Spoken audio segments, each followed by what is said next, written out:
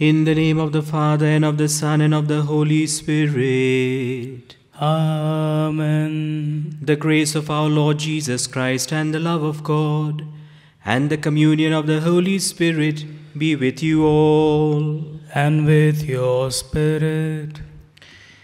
Dear brothers and sisters, we are on the second Sunday of the Advent season, and the Church introduces us to the figure of John the Baptist. We have so much to learn from his life and example.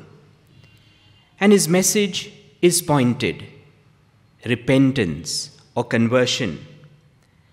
The Greek word is metanoia, and the Hebrew word used by the prophets calling Israel to repentance is teshubah.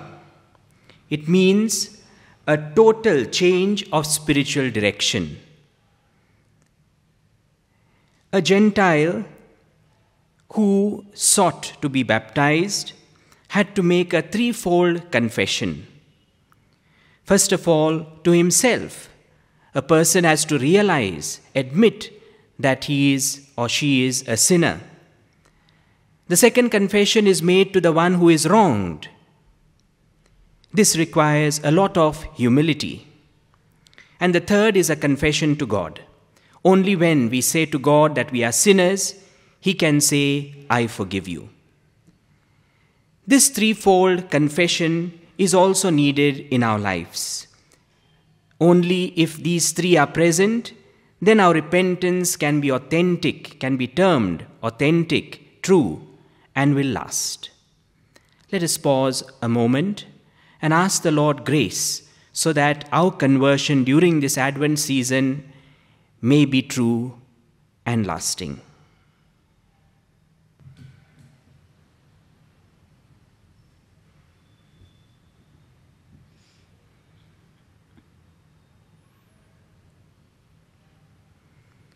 I confess to Almighty God and to you, my brothers and sisters, that I have greatly sinned in my thoughts and in my words, in what I have done and in what I have failed to do, through my fault, through my most grievous fault. Therefore I ask Blessed Mary, ever Virgin, all the angels and saints, and you, my brothers and sisters, to pray for me to the Lord our God. May Almighty God have mercy on us, forgive us our sins, and bring us to everlasting life. Amen. Lord, have mercy. Lord, have mercy. Christ, have mercy. Christ, have mercy. Lord, have mercy. Lord, have mercy.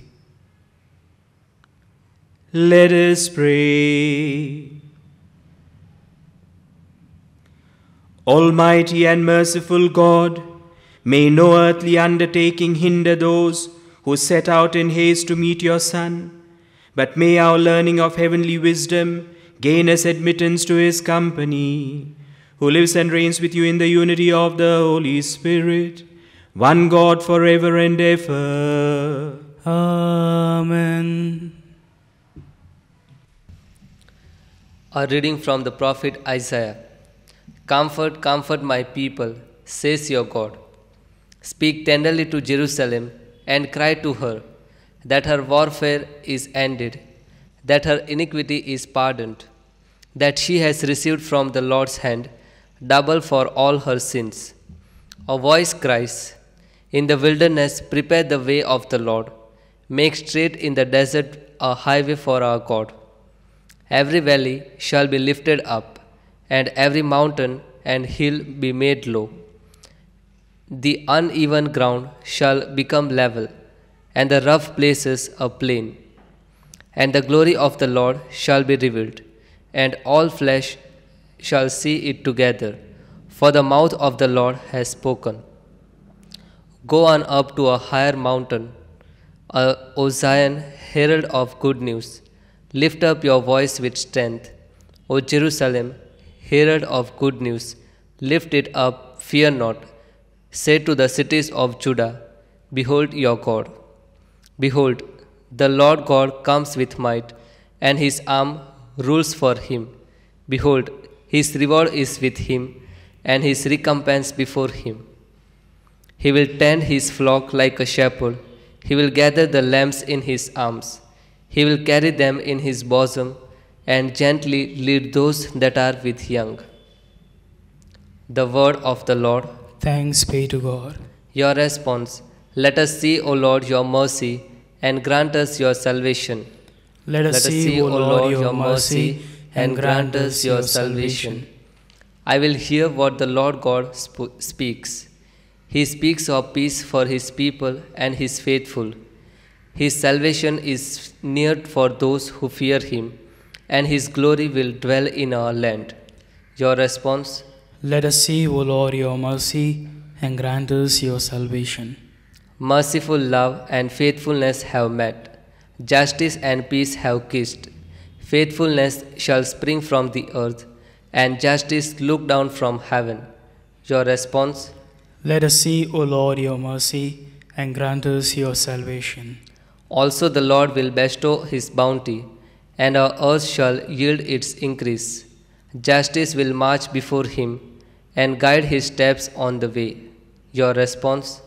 Let us see, O Lord, your mercy and grant us your salvation. A reading from the second letter of Saint Peter. Do not overlook this one fact, beloved, that with the Lord 1 day is as 1,000 years, and 1,000 years as 1 day. The Lord is not slow to fulfill his promise, as some count slowness, but is patient towards you, not wishing that any should perish, but that all should reach repentance. But the day of the Lord will come like a thief, and then the heavens will pass away with a roar, and the heavenly bodies will be burned up and dissolved, and the earth and the works that are done on it will be exposed. Since all these things are thus to be dissolved, what sort of people ought you to be in lives of holiness and godliness, waiting for and hastening the coming of the day of God, because of which the heavens will be set on fire and dissolved, and the heavenly bodies will melt as they burn. But according to his promise, we are waiting for new heavens and a new earth in which righteousness dwells. Therefore, beloved, since you are waiting for these, be diligent to be found by him without spot or blemish and at peace. The word of the Lord. Thanks be to God. Kindly stand for the gospel. Hallelujah, hallelujah, hallelujah to the Lamb. Hallelujah, hallelujah. By the blood of Christ we stand. Every tongue, every tribe, every people, every land, singing glory, singing honor, singing praise unto the Lamb of God. Hallelujah. Singing praise unto the Lamb of God. Hallelujah. Singing praise unto the Lamb of God.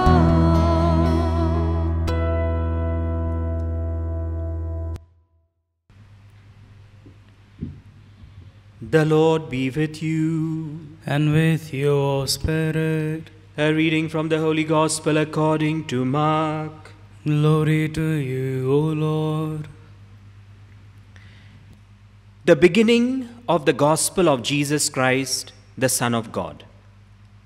As it is written in Isaiah the prophet, Behold, I send my messenger before your face, who will prepare your way. The voice of one crying in the wilderness, Prepare the way of the Lord, make his paths straight. John the Baptist appeared in the wilderness and proclaiming a baptism of repentance for the forgiveness of sins. And all the country of Judea and all Jerusalem were going out to him and were being baptized by him in the river Jordan, confessing their sins. Now John was clothed with camel's hair and wore a leather belt round his waist and ate locusts and wild honey. And he preached, saying, After me comes he who is mightier than I, the strap of whose sandals I am not worthy to stoop down and untie.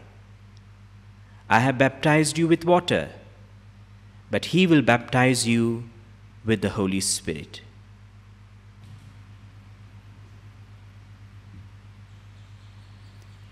The Gospel of the Lord. Praise to you, Lord Jesus Christ.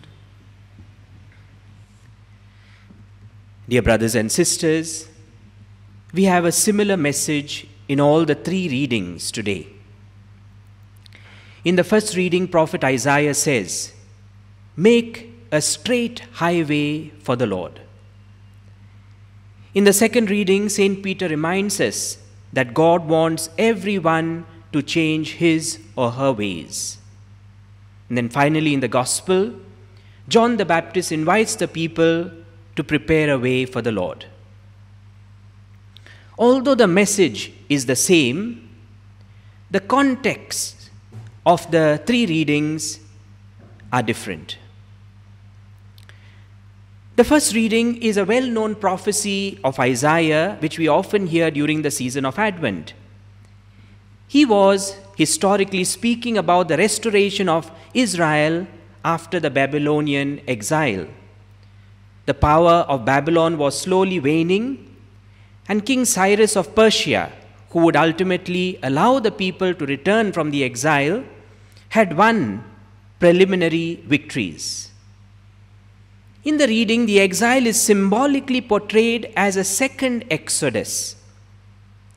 Isaiah assures his people that God will restore their homeland and care for them as a shepherd cares for his sheep.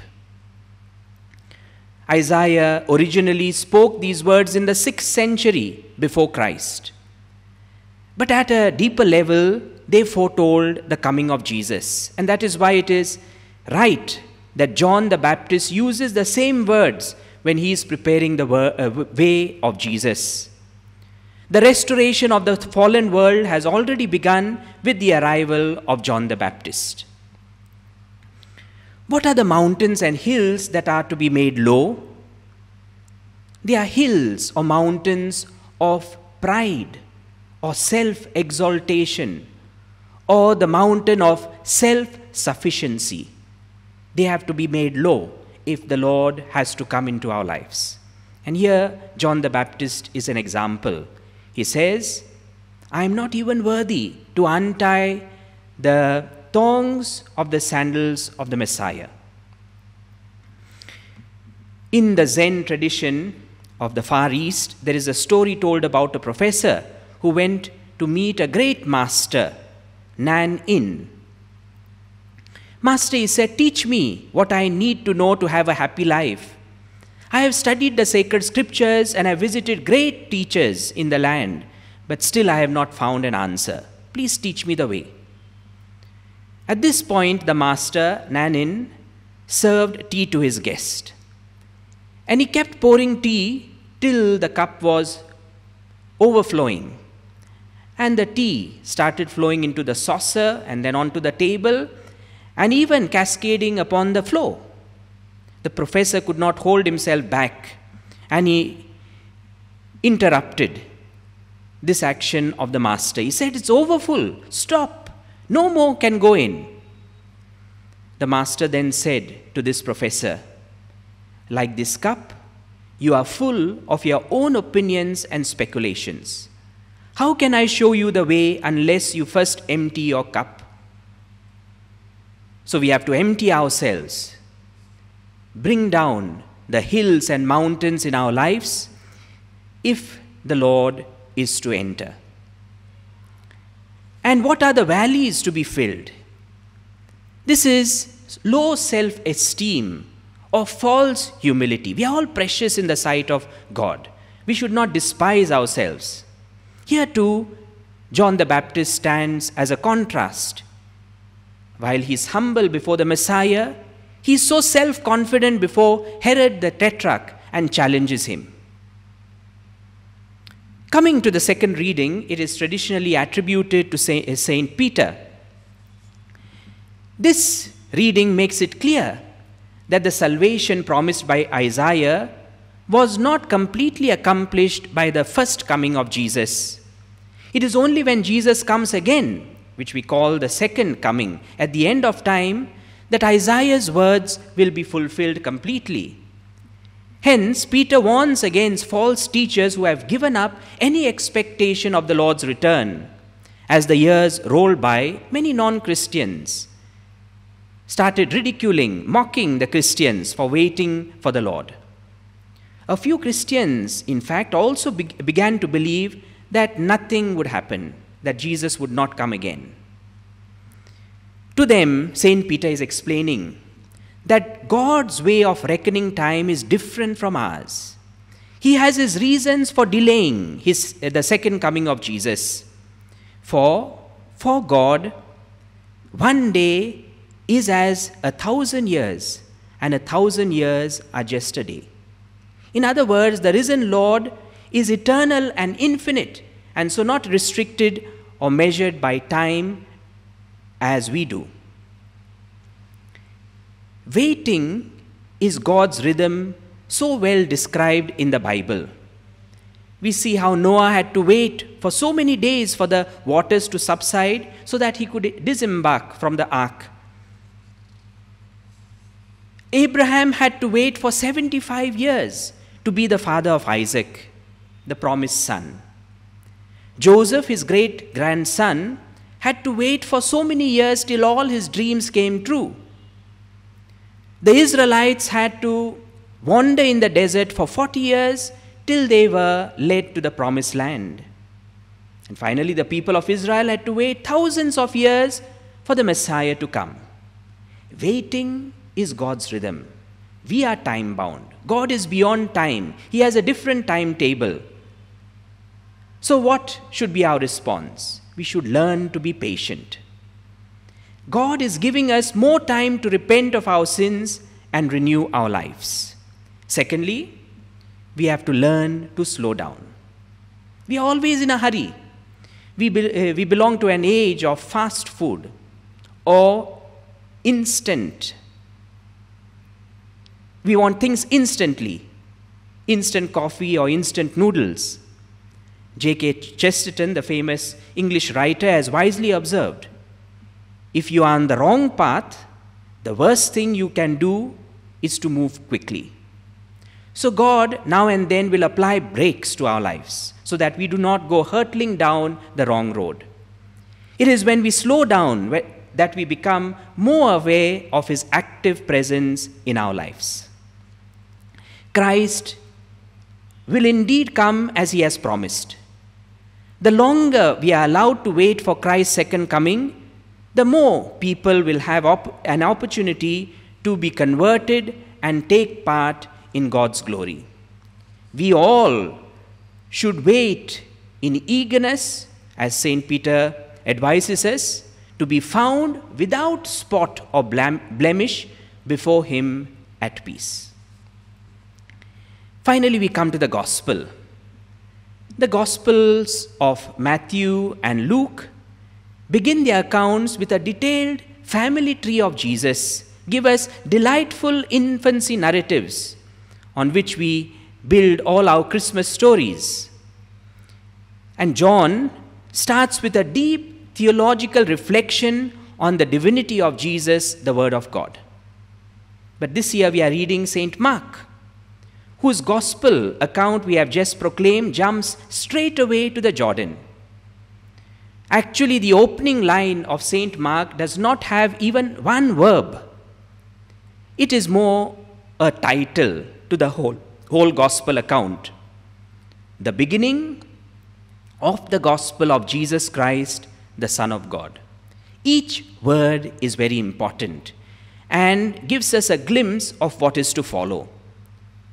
The Gospel is not only the good news of Jesus Christ, but even more about Jesus Christ, who is the good news. And then the word beginning resonates the very first line in the book of Genesis, when we are told, in the beginning, God created heaven and earth. While the book of Genesis speaks of creation, Mark is now speaking of recreation that begins with the birth of Jesus, the salvation of mankind which was deformed by sin. And we find John the Baptist in the wilderness.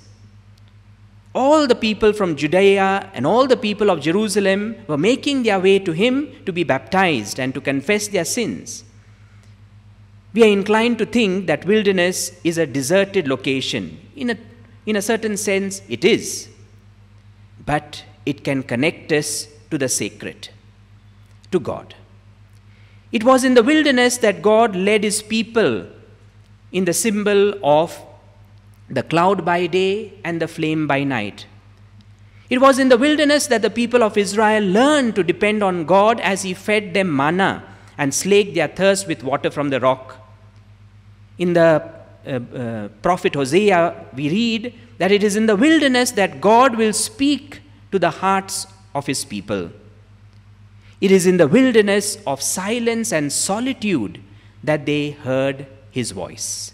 John the Baptist is telling us to go to the wilderness during the season of Advent so that we can hear his voice, not physically but spiritually, away from all noise, spend time in silence and listen to the voice of God. A neighbor of Mullah Nasruddin found him on his hands and knees. He was searching for something. So he asked him, "What are you searching?" And he said, "My key."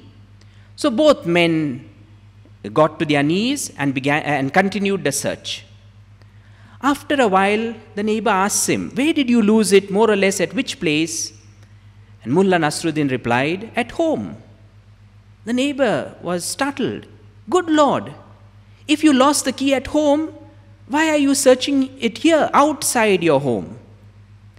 Mullah Nasruddin replied, "Because it's brighter here." Where have we to search for God? In our hearts. God wishes to take birth in our hearts. The heart of our Advent preparation is the preparation of the heart. The readings today help us to prepare our hearts for the coming of the Lord. And may this Eucharist help us towards that.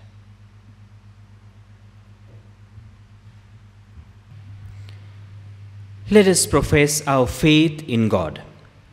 I believe in God, the Father Almighty, creator of heaven and earth, and in Jesus Christ, his only Son, our Lord, who was conceived by the Holy Spirit, born of the Virgin Mary, suffered under Pontius Pilate, was crucified, died, and was buried. He descended into hell. On the third day he rose again from the dead. He ascended into heaven, and is seated at the right hand of God the Father Almighty. From there he will come to judge the living and the dead. I believe in the Holy Spirit, the Holy Catholic Church, the communion of saints, the forgiveness of sins, the resurrection of the body, and life everlasting. Amen. John the Baptist invites the people to prepare themselves to receive the Lord who is coming. That our preparation for the Lord's coming may result in interior conversion and a reliving of our baptismal commitment, we pray, saying, Lord, hear our prayer. Lord, hear our prayer. For the Pope, the Bishop, the clergy and the religious, that they may be guided by the Holy Spirit in carrying out their pastoral responsibilities in the Church, we pray. Lord, hear our prayer. That the work of evangelization initiated by Jesus and continued by the apostles may be carried out by us in our times with the same enthusiasm and vitality demonstrated by the first Christians, we pray. Lord, hear our prayer. That Catholic leaders may imbibe the virtues of simplicity of life while demonstrating firmness in their leadership as shown by the John the Baptist when he confronted the people, we pray. Lord, hear our prayer. For peace in the world, that the birth of Jesus, who is the Prince of Peace, may augur a new era of peace and tranquility in a world that is marred by violence and brutality against the innocent, we pray. Lord, hear our prayer. For all of us present in this assembly, that enlightened by today's celebration of the Eucharist, we may become true discipleship of Jesus, our Master. We pray. Lord, hear our prayer. God our Father, we thank you for the gift of your Son Jesus, whose birth has brought life to the world. Give us the grace that through the faithful observance of the season of Advent, we may prepare ourselves for the coming of our Lord and Savior, Jesus Christ. We make this prayer through the same Christ our Lord. Amen.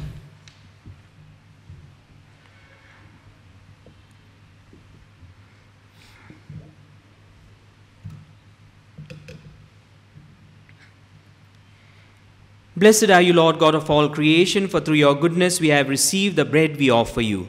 Fruit of the earth and work of human hands, it will become for us the bread of life. Blessed be God forever.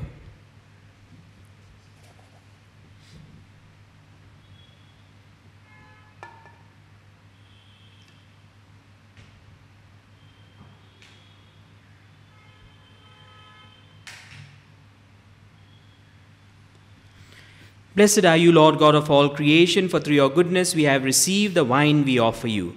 Fruit of the vine and work of human hands, it will become our spiritual drink. Blessed be God forever.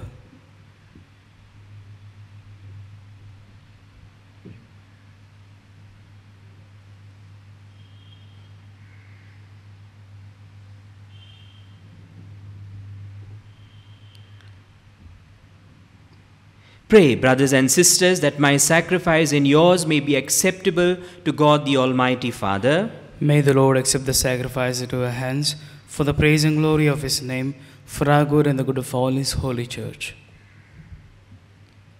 Be pleased, O Lord, with our humble prayers and offerings, and since we have no merits to plead our cause, come, we pray, to our rescue with the protection of your mercy.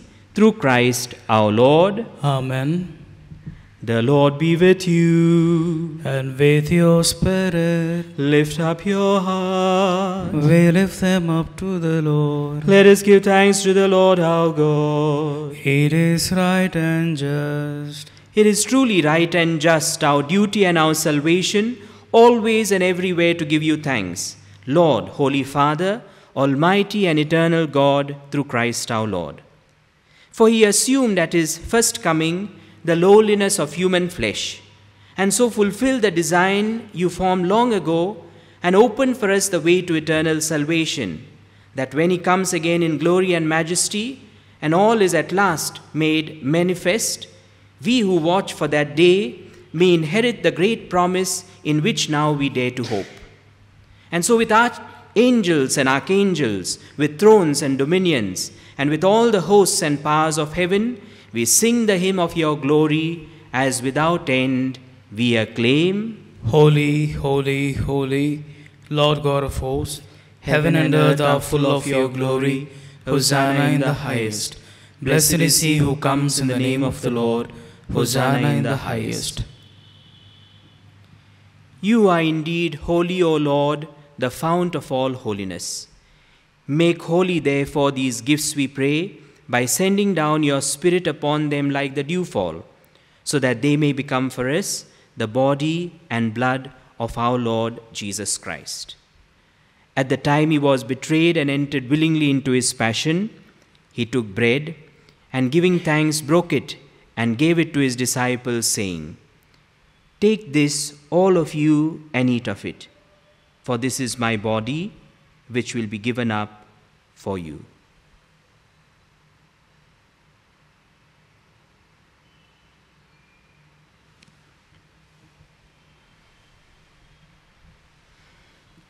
In a similar way, when supper was ended, he took the chalice, and once more giving thanks, he gave it to his disciples, saying, "Take this, all of you, and drink from it, for this is the chalice of my blood, the blood of the new and eternal covenant, which will be poured out for you and for many for the forgiveness of sins. Do this in memory of me."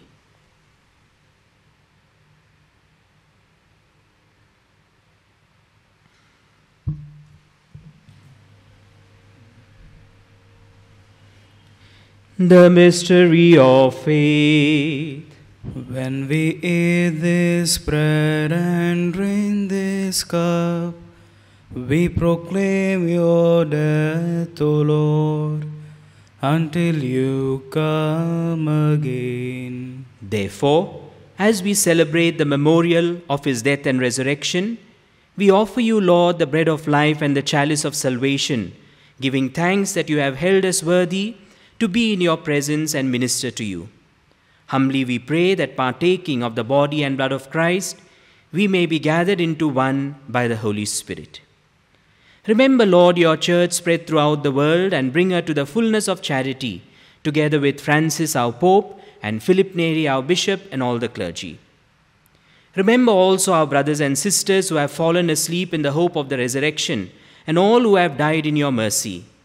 Welcome them into the light of your face. Have mercy on us all, we pray, that with the Blessed Virgin Mary, Mother of God, with the blessed apostles and all the saints who have pleased you throughout the ages, we may merit to be co-heirs to eternal life, and may praise and glorify you through your Son, Jesus Christ. Through him and with him and in him, O God, Almighty Father, in the unity of the Holy Spirit, all glory and honor is yours forever and ever. Amen.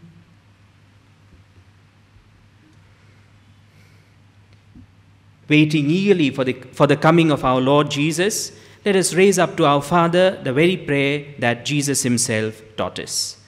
Our Father, who art in heaven, hallowed be thy name. Thy kingdom come, thy will be done, on earth as it is in heaven. Give us this day our daily bread, and forgive us our trespasses, as we forgive those who trespass against us. And lead us not into temptation, but deliver us from evil. Deliver us, Lord, we pray, from every evil. Graciously grant peace in our days, that by the help of your mercy we may be always free from sin and safe from all distress, as we await the blessed hope and the coming of our Saviour, Jesus Christ. For the kingdom, the power, and the glory are yours, now and forever. Lord Jesus Christ, who said to your apostles, "Peace I leave you, my peace I give you," look not on our sins, but on the faith of your church, and graciously grant a peace and unity in accordance with your will, who live and reign forever and ever. Amen. The peace of the Lord be with you always. And with your spirit. Let us offer each other the sign of peace. Lamb of God, you take away the sins of the world, have mercy on us. Lamb of God, you take away the sins of the world, have mercy on us.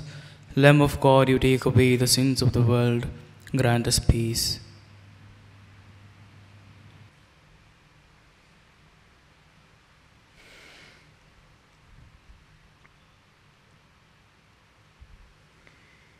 Behold the Lamb of God, behold him who takes away the sins of the world.